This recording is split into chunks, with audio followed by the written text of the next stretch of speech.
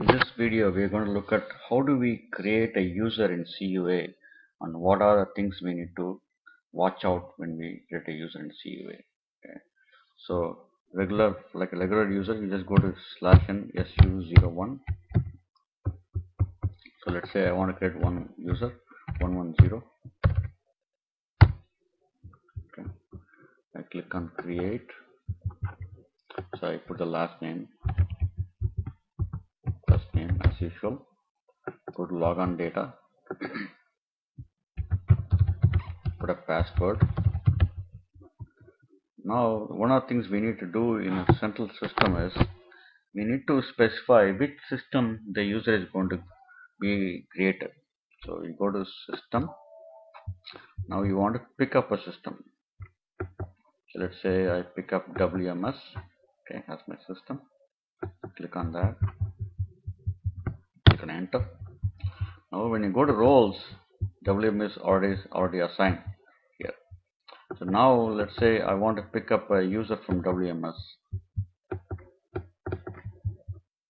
Then I pick the role, WMS, pick the role.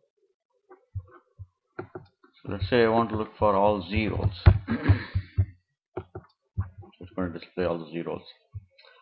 So for example, if I know I just transported a role to WMS but I'm not able to see in this list, what it means is you have not done a user compare, or in other words, CUA does not know that the new user exists in the central system. The new user does not exist in the central system. The central system does not know the user exists in the child system. So we need to let it know. Just transporting the role will not let the CUA central system know that the new role exists in the child system. So what you need to do is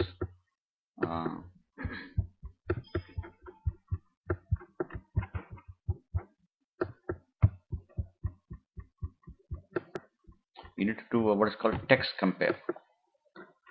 So when you do a text compare, you just do a text compare, execute. So what this is going to do is it's going to go to all the child systems and then pull the new list of all the roles and then update the central system. So if you don't do this, the new role you created will not be visible to the central system. So let the process go through.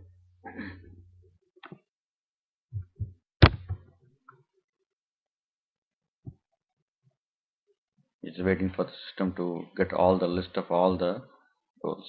Okay, so it checked, everything looks okay. Let's go back. Now hit WMS. I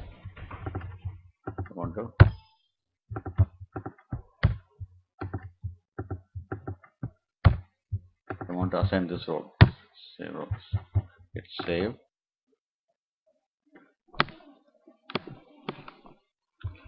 Okay, now the user is saved. Now I want to make sure the user got to the child systems. Okay, so now for that I need to go to /SCUL.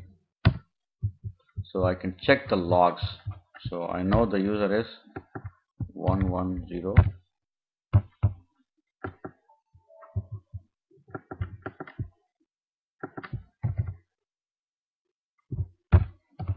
Let me execute.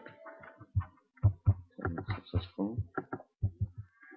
So I can see that the user is green and it is successful. Right.